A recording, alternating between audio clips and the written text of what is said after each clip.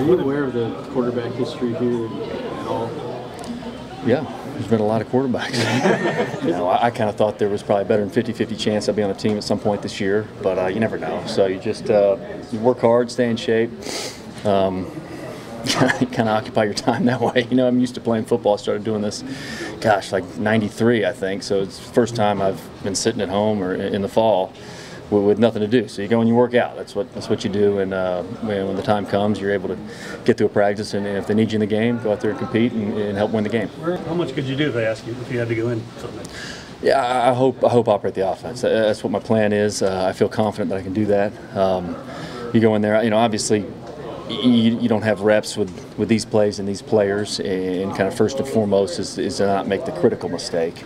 But if you're called on to make a throw to win the game, I expect to do that. What do you think about the nickname you've acquired?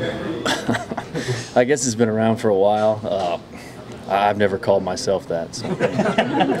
You haven't seen the sarcastic artwork on Twitter, have you? Of you in the middle with the Last Supper photo with you in the middle and all the other. Oh, I have that one over my mantle in my house.